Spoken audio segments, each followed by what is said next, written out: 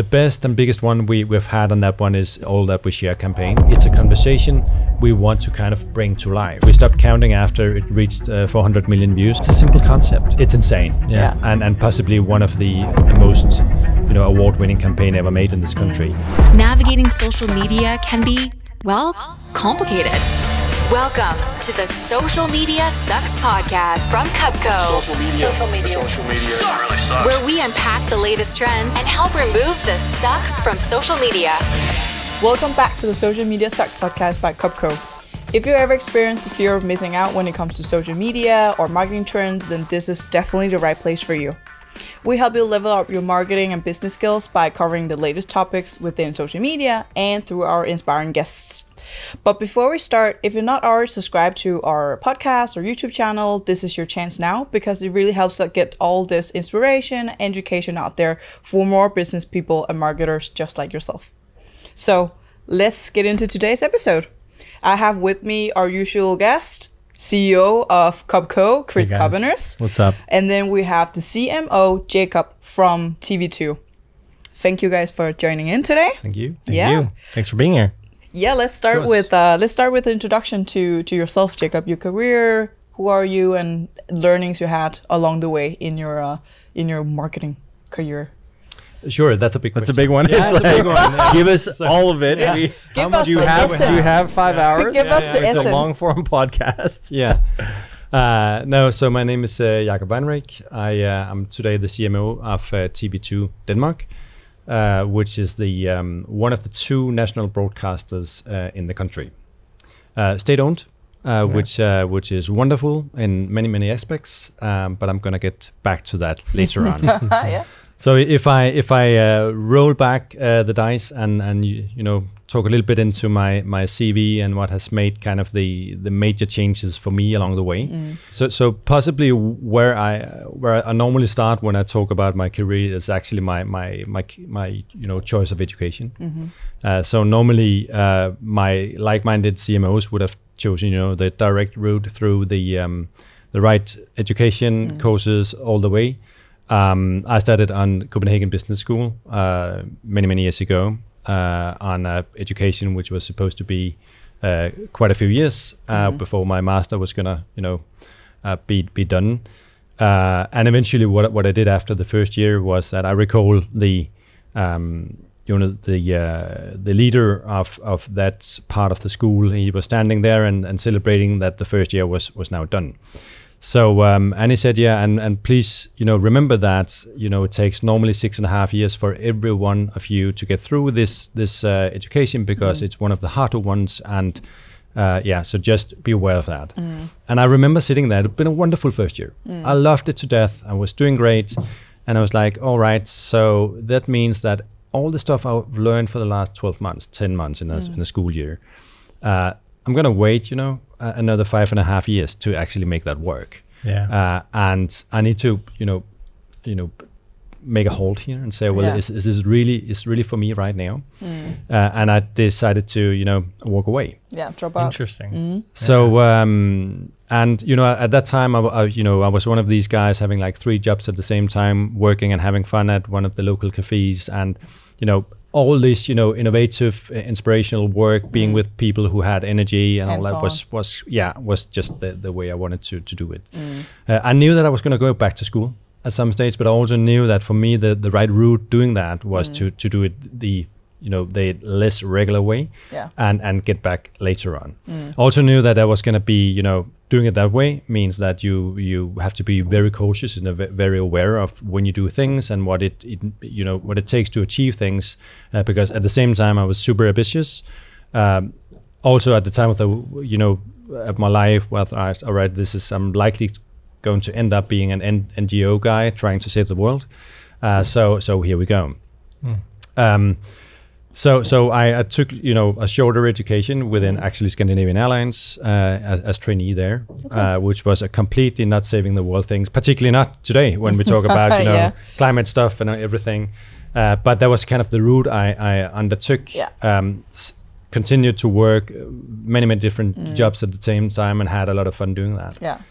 And then eventually there was a startup who came in, when I was 24, asking whether I wanted to move to London to become a CEO of this startup. And I was like, yeah, why not? Wow. Interesting. And I knew the guys from early on because I've been working for some of those startups earlier. But it was, that was exactly what I was looking for at that stage in my life. So I moved there and had a couple of wonderful years. That was likely to be the best education I ever had. So basically real building life experience. Both moving abroad, doing that, but also at the same time, running a small company. Some of the days I look like I do today, with a nice jacket, and the rest of the days it was sneakers and popcorn and that stuff. So I had a few wonderful years there, and it kind of shaped what I would call my real education. Was that. Then I had a long spell with a British company, which was also built on innovation within the financial markets and the gaming markets, which had a wonderful trading model, which I ended up leading the path for in terms of the international rollout. So I stayed there for 10 years. So basically I spent most of my 30s doing that, which was a long time. But it was also another good education in terms of that came out of an innovation as well, and along the way grow with it and see it develop. Totally spot on. So basically taking that, which was also flip-flops and a great office, close to the Thames, but also, working their way up there and just being with the company, which grew from being, not that many people to a few thousands when I decided to quit. And a listed business, which was completely different to what I entered 10 years earlier. So I think work-wise, it's something which you have to be very aware of, that you end up in a company where you need to make your mind of what stage is this company in. Are you in a position where you feel like you have to grow, or are you just happy to run things, or what is it you actually have the appetite for? So your ambition in the company counts as well. I think it's something, at least I've also given that a thought, because I also knew that without the having a master, you can't enter all companies, because you find some conservative businesses it's changing. But at least 20 years ago it was like that. Right? Do you look at CVs nowadays, like with education, and be like, when you're hiring for your team? I never look down at that line. No, I see it experience, and I see people. So it's changing. I'm like you in that sense. Like I don't know what education anybody has here. No. And they could literally lie and be like, "Yeah, I went to Harvard." It's like, okay, great. Yeah, good for you. Sure. Sounds but expensive. have you worked on anything like important lately? Yeah. And I think that's definitely a weird change. But you're right. There's some companies that they want to know your GPA. They want to know like how well also did you do. Also depends on industries, score? Obviously, and culture. I think that matters still in some industries, obviously. What's the most important advice you would give to your people who aspire to be in the position that you are in today? I think it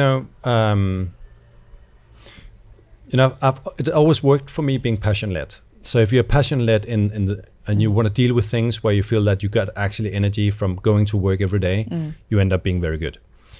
So my best advice is to find the things you really burn for, and you really like going to work for every day. Eventually, if you do that, you got a much bigger chance of success. You don't have to be super ambitious or everything, but get the best out of it.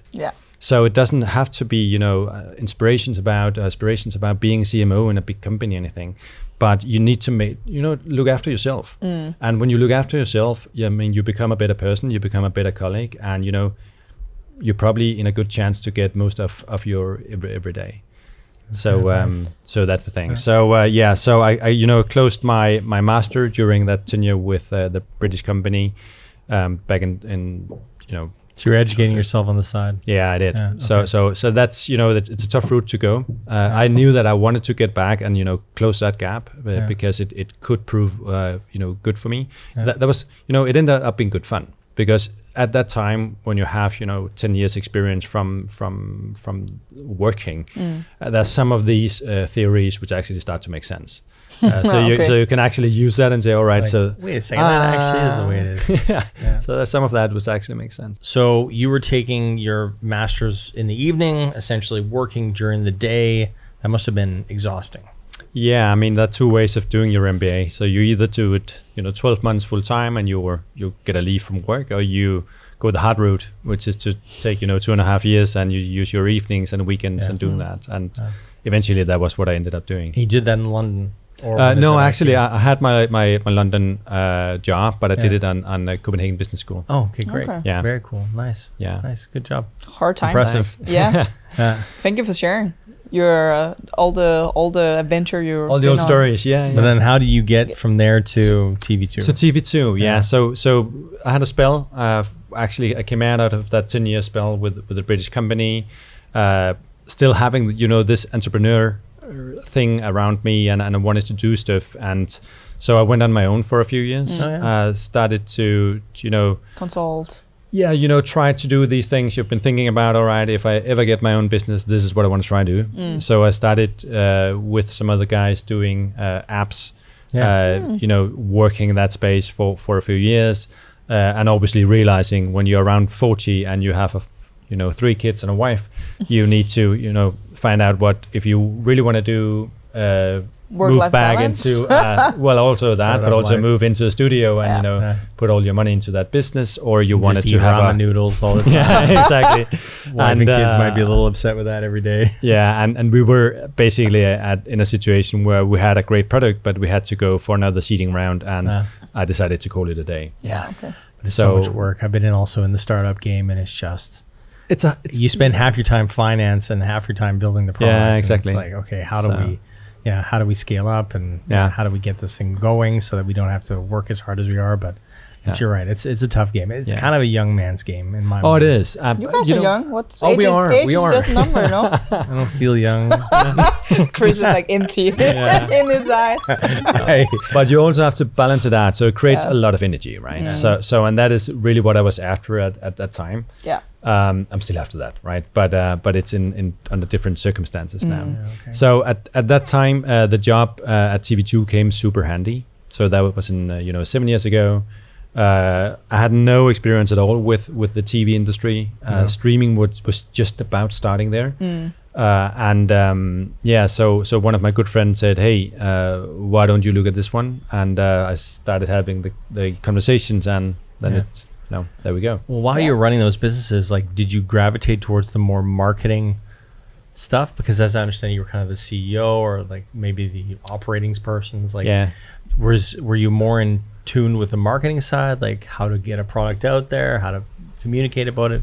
Was that what gravitated you towards those things? Like, because I think you've done better than me on this one, Chris. So I mean, you ended up in where you are now with a lot of different people doing different stuff. I mean, it was a small business, so it was kind of like the GM for that, running it and trying to do everything at the same time, from product to wearing many hats, building the products, doing the marketing, talking to investors, talking to the people we had involved around it. So it's kind of all hands. Were kind of mine for a long time, and but it's also what creates energy, that you kind of try to dabble in each area, and a little bit about everything, so you're kind of a generalist when you come out of it. Exactly. Because you've got an interesting path to being a CMO. Like, it's an untraditional path, because like you said at the beginning, I mean, many people would just go study marketing. They would get a junior level job in either an advertising agency or at a brand, and they would work their way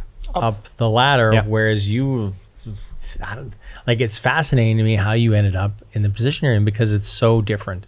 And I think it's important for people to learn about this message, or learn about your story, because you don't always have to take that traditional route to get to where you want to go. And I think probably your entrepreneurial mindset, probably like your ability to run many different things, probably your ability to have a business mindset is what was attractive to TV2, and it's attractive to many businesses, because it's not just, this is a marketing person with a marketing background that can come in with maybe traditional marketing ideas.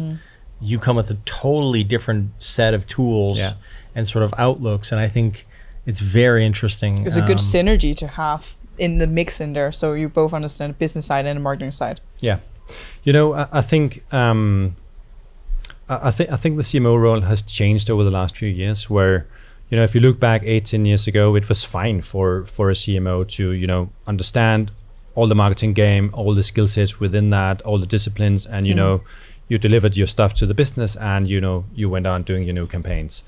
I think it's changing. I think it's changing. So for me, one of the big things has also, you know, talking to my team has been, we need to understand the total business here.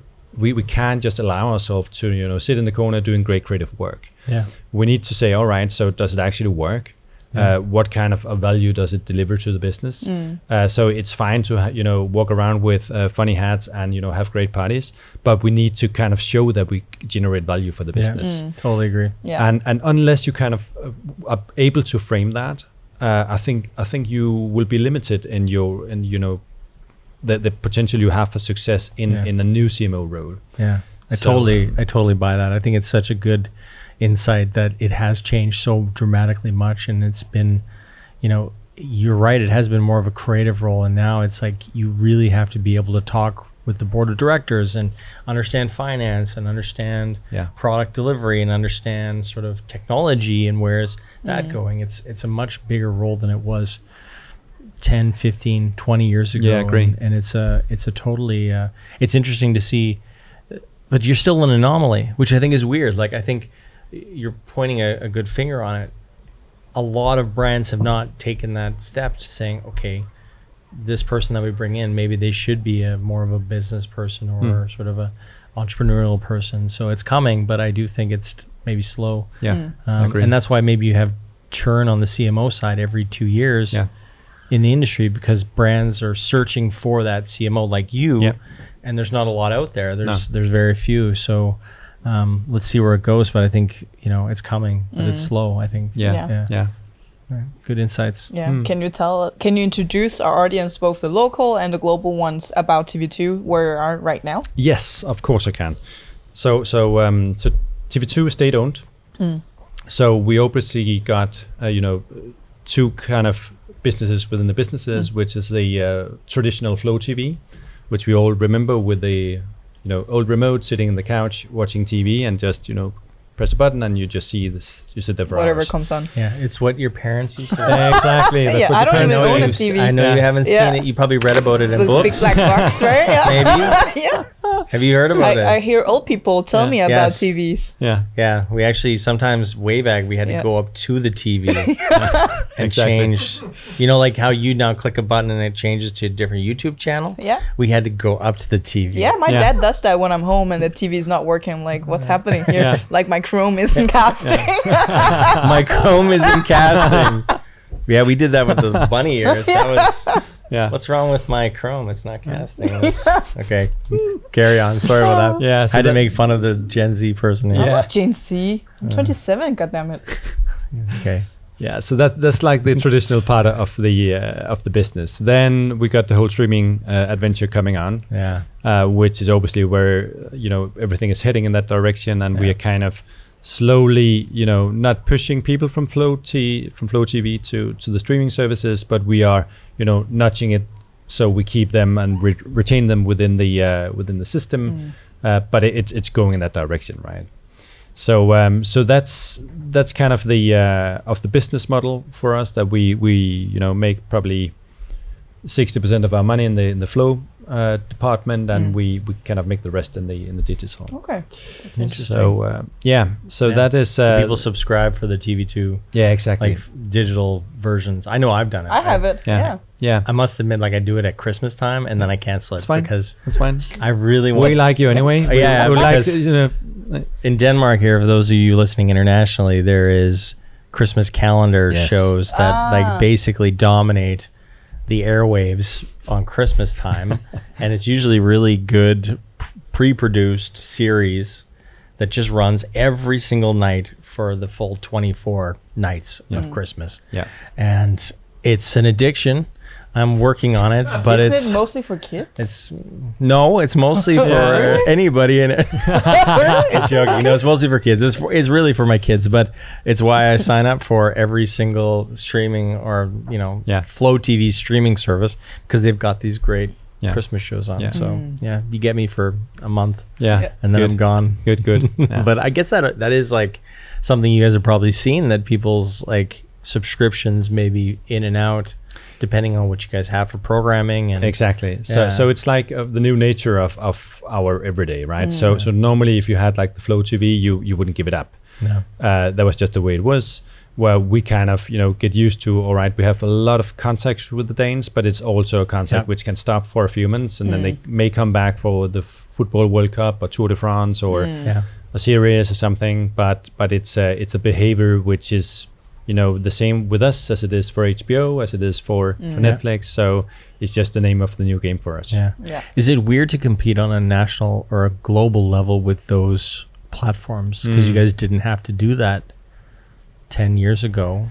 What's how does that change your guys' mindset? How does that change the business? Well, it's changing the business, I would say, right? But it's a massive culture difference from where we came from. I recall when I came in, I hadn't done a lot of work in Denmark. Mostly been dealing with international markets for many years when I started at TV2 or before. And I came in and thought, all right, this is, it's a market leader back here, so it's great, it's fine. But you know what, we were still looking at the other, state-owned business and saying, all right, so we need to compete with them. So we want to be bigger than them. We wanted to get the most share of the viewing. We want to win Friday night, 8 o'clock, that entertainment show. We want to beat them. So that was kind of where we came from in 2015. Say, well, that's a big battle.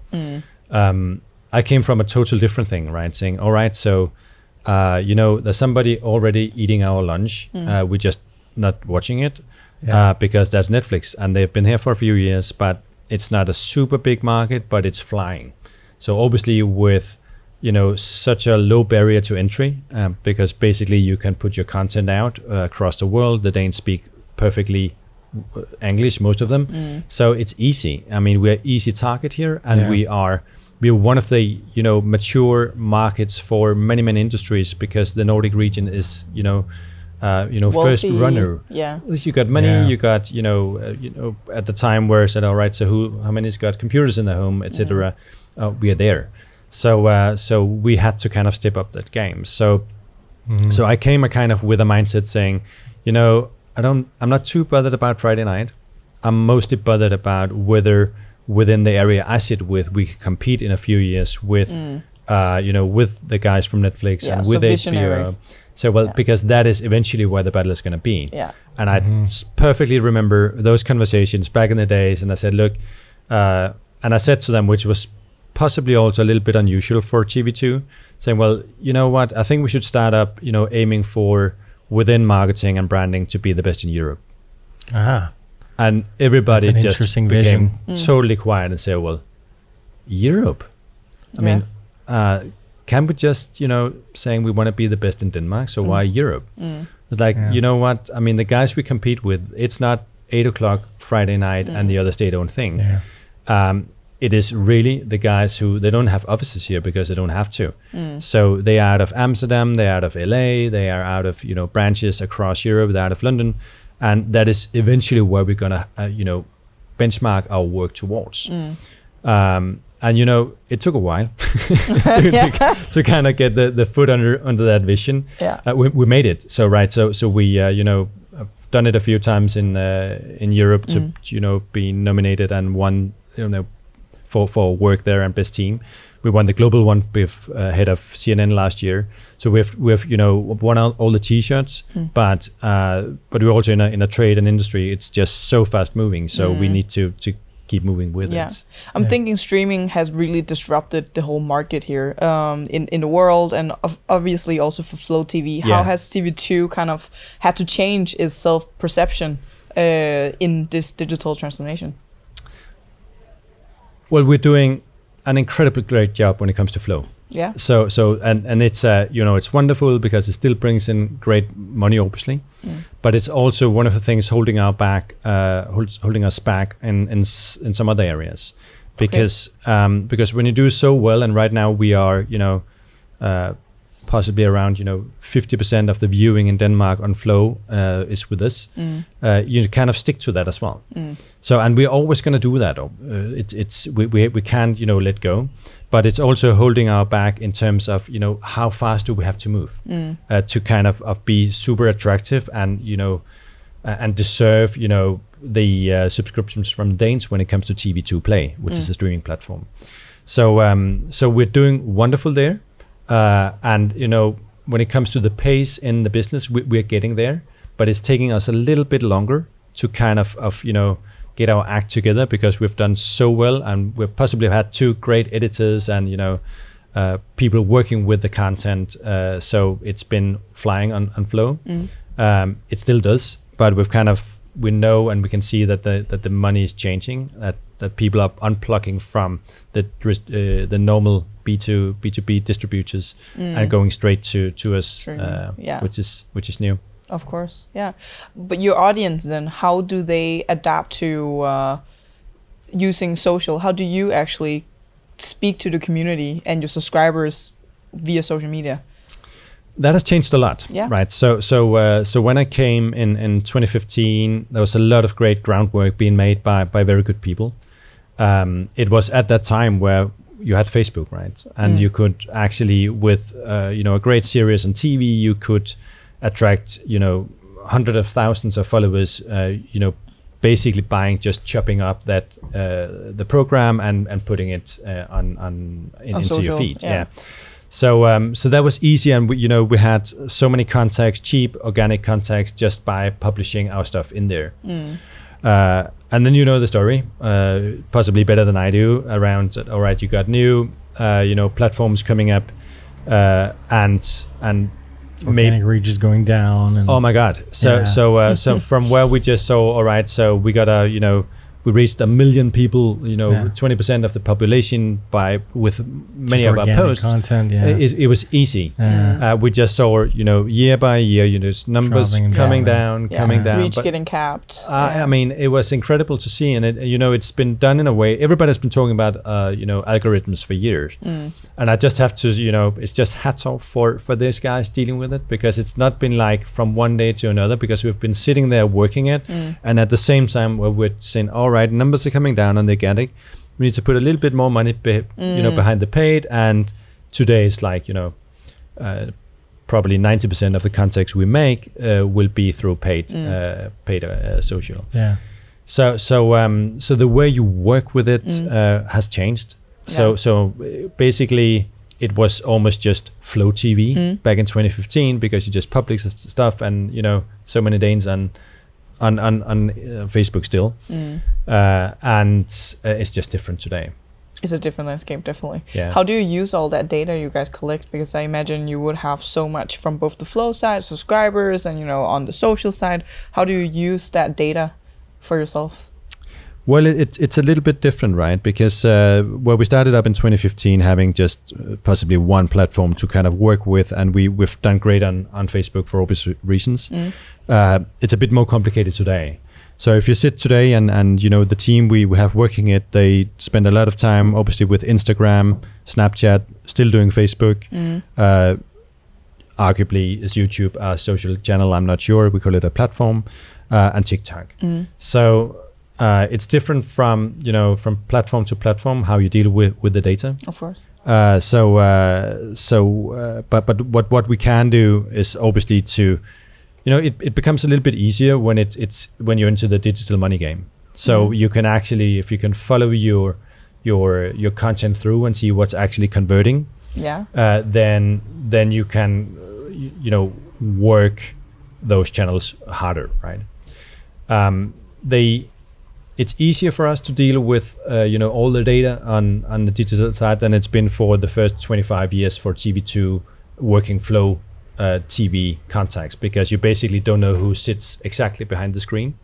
Whereas for us, it's kind of a blessing, to see, all right, we actually know who they are. We know that if we have youth content, we use these channels, we can cap that to these people. And you can track clicks and signups if you're advertising. All the classic stuff, which is to be honest not super hard, but you still have to pay a lot of attention to it, right? Yeah.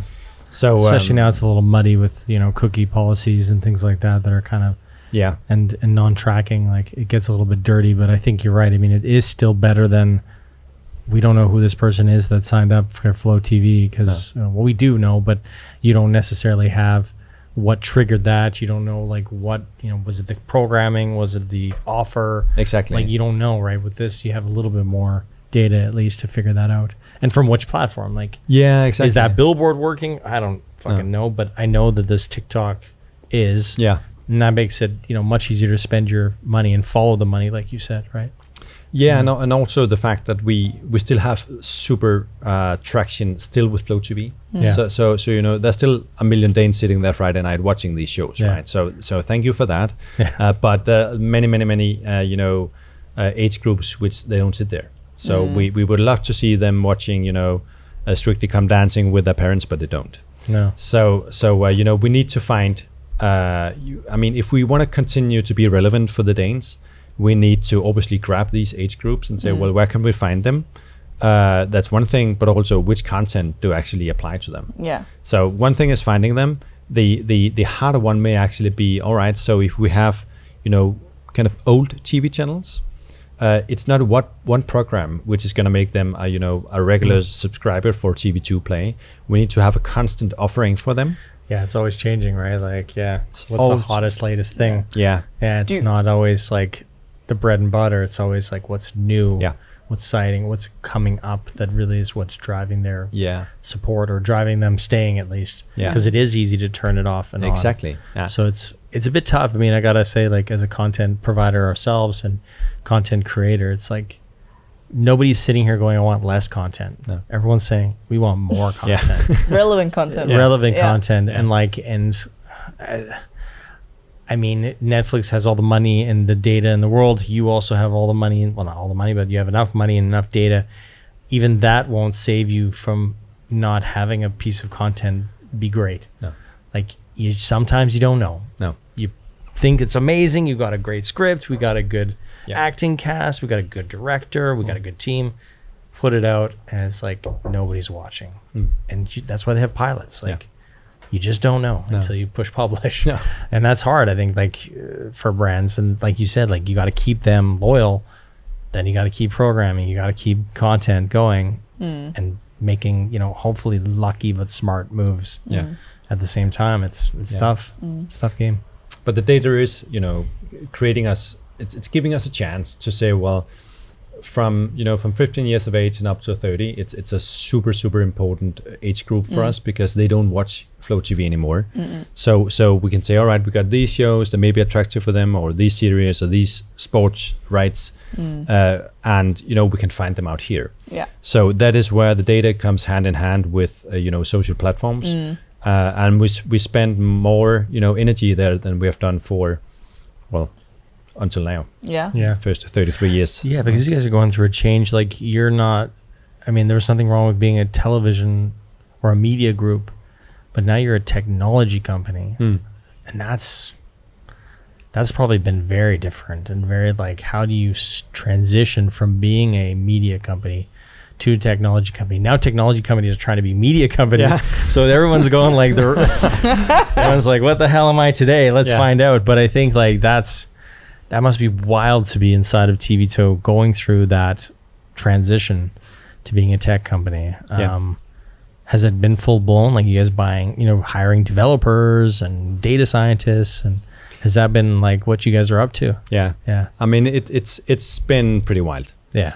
Because it's also a company which is, we got a public service, job to do. So we create news. Yeah. And a lot of, talk internally and externally about TV2 is that we are just a news company. So we are, one of our big jobs is to provide, news for the Danes and tell them about what's going on in Denmark and outside Denmark. So it's a huge job. So that's a big thing of the identity. Yeah. So if you're kind of publisher in that way, and you love being that, because you don't find anyone in TV2 not loving that aspect of the business, it takes a lot of time to kind of, all right, so what does that mean to become a technology company at the same time? And can you be both? Yeah. And you know, I think we have to realize that we are both, because we have to, you know, stay close to our, you know, heritage and where we come from, but we also have to kind of follow the vision, or at the future at least. Yeah, exactly. And say, well, there are some demands about how we gonna, you know, work with the business going forward, which creates a whole new aspect of the business. Yeah. And for that, I think we are up to like a 400 you know, digital team of developers and, you know, infrastructure guys, and that's a totally new game for us, right?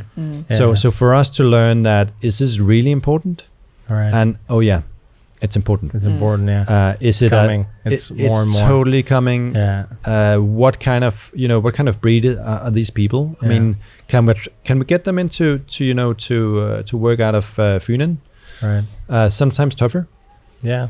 And you know, so we have to also have some of them in Copenhagen, but we would like to keep them in Odense, which is where that stuff is supposed to be built. And you know, all these kind of challenges, which is new to the business. Yeah. And at the same time, we, you know, the news anchor is sitting there and it's all cooking. We're never, you know, off air. Yeah. All these kind of things, and we have to do the transition at the same time. Yeah. Yeah. So it's a big job. It's a big demand for it's a crazy business for a very proud you know, company who's done well for many years, but also in a game where things are changing and we have to embrace it. Yeah, and you're state owned. Yeah, and on top of that. Yeah.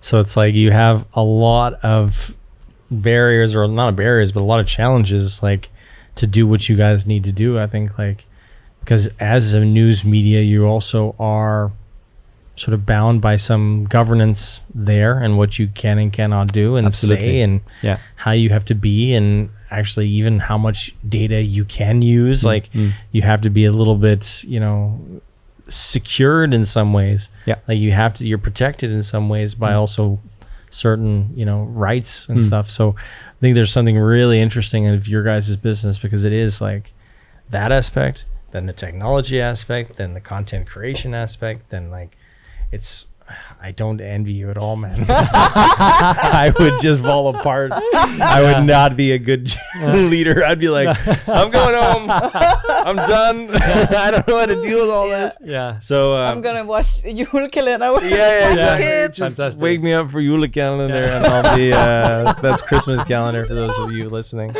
Because there's a lot of challenges. So kudos to you for going down the path and being you know, able to stick it out. It's impressive. You know, it's impressive. It's a balance act, right? Yeah. So the good thing, yes, we are state owned, but we don't get money from the state. We have to make our own money. Okay. So you know, what's the point? Is that a good deal? What's the point? Who signed the contract? No, if I'm not getting money from daddy, what the hell? Yeah. So no, you know, it's a perfect deal from the government, right? So they don't have to give us money, but they still have, you know, they put a lot of things and you know, criteria we have to meet. And for us, it creates a purpose for that business, which is super great to have these days. Also to attract, you know, a new talent, whether it's developers or marketeers or editors or what it is. You want to go to work in a place which actually has something, you know, create something meaningful. Yeah. So if you kind of say, well, you have the commercial aspect as being one, we have to make our own money. On the other hand, you got the purpose, which is the public service leg. And you kind of, that sweet spot, it's not for you, right, Chris, but it will be for me to say, well, we have to kind of, I see it as we get the best out of both worlds. Yeah. Where somebody may, you know, get paranoid and say, well, are we this or that? But we're both. And we have to balance that in, you know, the way we publish our content, the way we do our marketing. But it's also, you know, and that's what makes you guys unique. I mean, it's exactly, and attracts the right talent, because it is a unique sort of business. And you know, for if I then move it closer to myself and say, so what is the attractive part of that? Is that, you know, we can do campaigns for Strictly Come Dancing. We can do Christmas campaign for that lovely calendar. We're gonna give you a great one this year. Yes. So it's more Tinka, and it's gonna be beautiful. More Tinka. Yeah. It's going to be beautiful. You don't have any clue what I'm talking about. I don't see it, but I know it. I mean, Okay. I've heard of it. Yeah. I went to the Tinka Tower this summer. Oh, did you? so It's yes. beautiful. Yeah, it is nice. Very Yeah. nice. Yeah. I You should don't go. know Yeah. Okay. We'll talk about that later. Yeah. No, Off so camera. basically, giving that position where you can, make great content, marketing around wonderful big, whether series or entertainment shows, and on the other hand, you can do big campaigns around, big things in the society, Yeah, in the world. and we say, cultural change. yeah, exactly. Where it's more like, all right, so this is important. Now we just want to create a conversation about climate, or how we look at it. And you guys can do it credibly, which is really nice. Like other organizations can't. Like Exactly. yeah. So it's quite hard for, if you're 100% commercial and you start talking about climate. Yeah. Say, well, what's the catch here? Yeah. Whereas for us, well, it's in our interest to actually give the Danes create these conversations which the Danes need to talk about. Yeah. And we want them to talk about the climate. We want to get them. We had an incident in X Factor last year, which was some of the guys participating in the song contest. They had a lot of abuse on social media. Okay, yeah, that. So that created a lot of hype around. We still see it, right? It's in the sports world. It's everywhere. Yeah, digital bullying. Yeah, and we had a lot of issues around it in X Factor, and we had it in the programming where we stood up for it and said, well, this is not okay. And on the campaign side, we did a few campaigns called hate messaging, which was something which is not normally something you do as in the commercial area, but you would do it as a business and brand and say, well, this is not all right. So think twice before you post stuff on social media. Yeah. And when you do these kind of things, you actually feel that within the space I operate in, that you create value in a different way. Yeah. So that is why I love being in that sweet spot. Yeah. So it's a nice area. So I gives think you meaning and gives you purpose. exactly, and it also gives you the opportunity to do a wonderful World Cup campaign, hopefully in a few months, right? So the balance for me, it works out really well. You can talk about World Cup, and you can talk about world right or equal rights, and you can talk about many cultural elements around World Cup. So you guys have like many entrances into the different things that you guys program. Yeah. So I think that's a brilliant thing to do. think so. I think it's also what media companies need to do more of. Yeah. I mean, you mentioned about online bullying or messaging. Even Disney has been sort of on some campaign trails, sort of trying to get people to realize, hey, when we're putting out a show, tone down the sort of hateful, hurtful comments towards actors or producers or directors just because you don't like a show. Like, come on, guys, like, be polite, be nice. Like, we're just trying to make some nice content for you. So even them are like dealing with these sort of things. And I think as a business, I think every business that I've seen so far has really been trying to be a force for good, right? Like trying to be, even oil companies are like, hey, we should talk about the environment. And you might disagree that like, hey, that's kind of double standard. Yeah, that's a little bit talking out both sides of your mouth, if you want to use that sort of phrase. But I do think those that have a right to talk, or at least a place to talk about it, are doing a great job, and you guys are clearly an example of that as well. So I know you have a lot of experience in it, but speaking of like campaigns and purpose and impact, what campaigns have you seen, really create impact, and what's, your motivation and strategy behind when you guys start to ideate for campaigns? Well, when we look at campaigns, we obviously, have different KPIs for what we wanted to achieve. So normally you would say on a regular campaign that you have to create subscriptions sales for TV2 Play, you have to, create viewing, or at least, conversations around what we're doing. So that's one part. That's what we do on a day-to-day basis, most of it. When we look at specific brand campaigns and purpose campaigns, it's a different game, because in that aspect, it's more, start big conversations about, obviously big themes in life, and also something which emotions and what conversations we want to be attached to as a business. Yeah, driving culture in some ways. Also right? that, yeah. Yeah. So the best and biggest one we've had on that one is obviously the first version of the All That We Share campaign, which was done back in 2017, around the time where the inauguration for Donald Trump was made in the White House. So timing was perfect. Yes, absolutely. You guys planned that, right? We planned it perfectly. Yeah. Good job. No.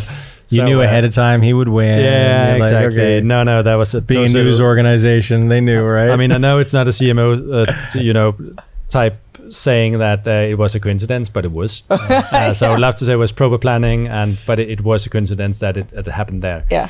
In fact, it was at the time where Bede Hotel, which is a huge series in Denmark, was about to do the January launch, and that's a true story.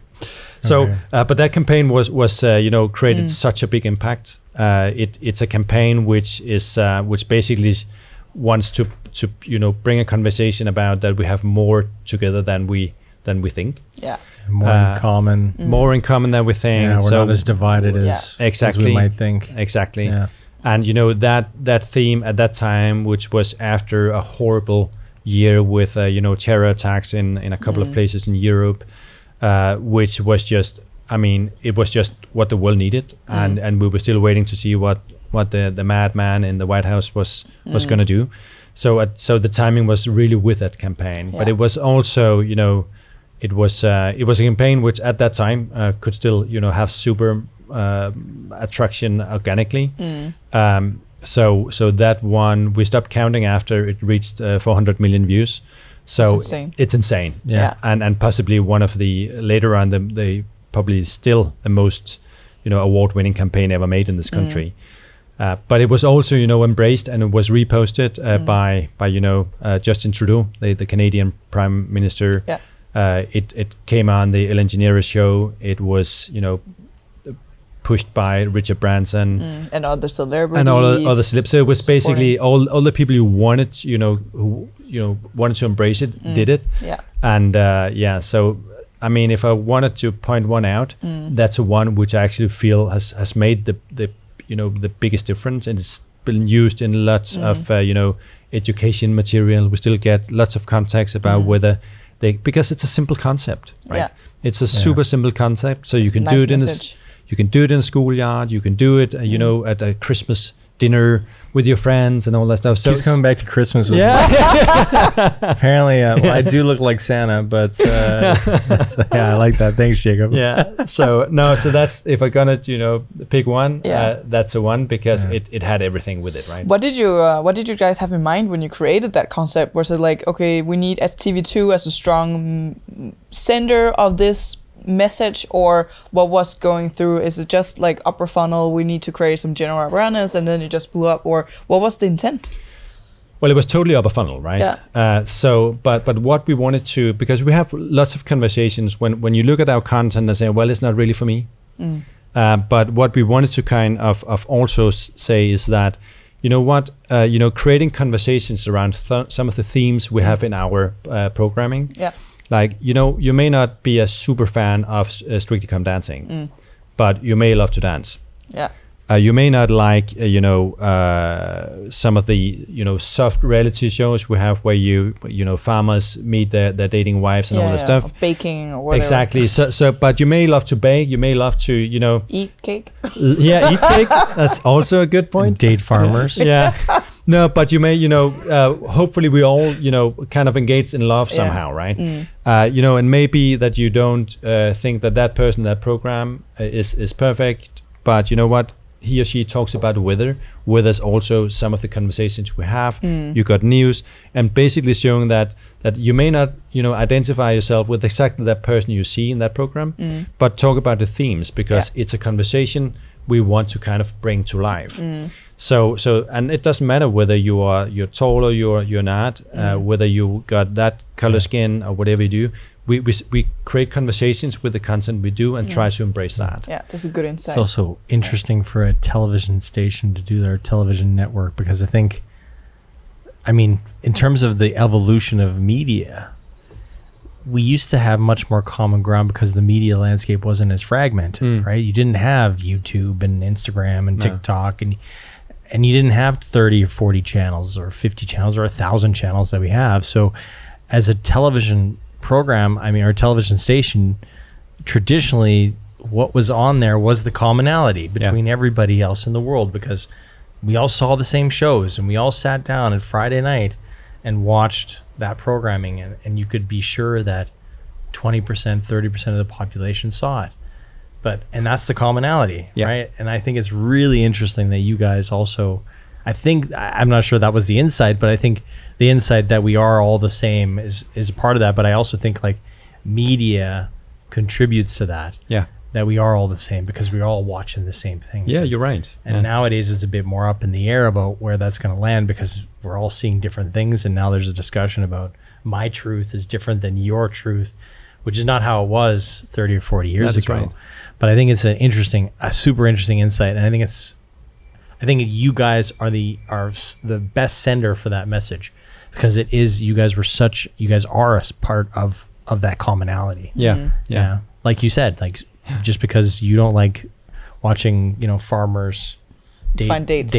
I mean, there's something in there for everybody. Yeah, exactly. It's a love story. I mean, it is a love story if you break it down. And everybody can be on that train. Yeah, definitely. It's really cool. Yeah. Where do you see, I want to end on the future outlook. So where do you see the advertising, marketing going for the entertainment industry that TV2 is in the future? Well, I think if we look at from the aspect of TV2, I mean, it will continue being. I mean, what we're really strong right now is that we still have Flow TV, and within those breaks between the programming, we got a lot of space to actually advertise for the work we do.